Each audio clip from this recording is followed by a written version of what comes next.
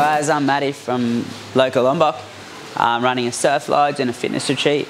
Here we offer a fully functional gym, a health cafe and a bit of accommodation. We run surf strength classes, we run Muay Thai classes, we run HIIT classes. So we've got a lot of classes going on. I'd like to work with you guys today on a bit of surf strength. It's one of my favourite classes.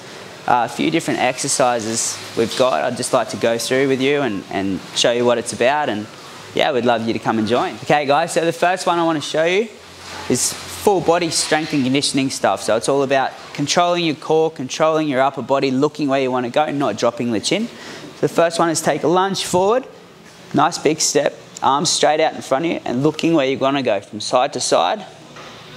Nice and slow and controlled. Back up, next leg, nice and controlled, and forward. When you come back, same thing, but let's go backwards. So control, never drop that chin, looking where you want to go, same thing.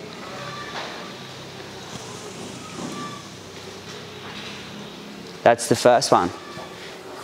The next one I want to show you guys is a good one to practice your pop-up. So it's a lot of upper body but also core strength. So you're going to walk your hands forward into downward facing dog, push back, come forward over your hands, keep that chin up. Same like you're on a wave, keep that chin up. Then you're going to pop straight up into position, staying nice and low, feet where you want to go, roughly shoulder width apart, and stay low. One more exercise that's really good for your upper body strength and also core strength, lengthening the spine after a big day of paddling.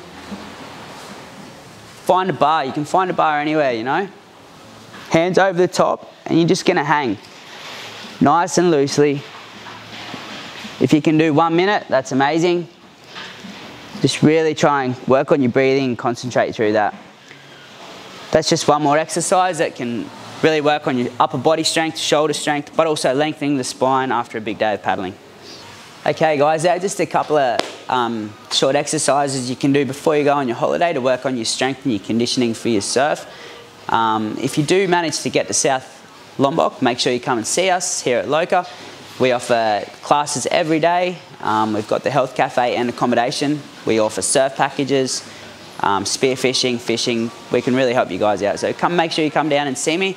We can work on our strength and conditioning for surfing together. And yeah, I hope to see you guys soon. Thanks.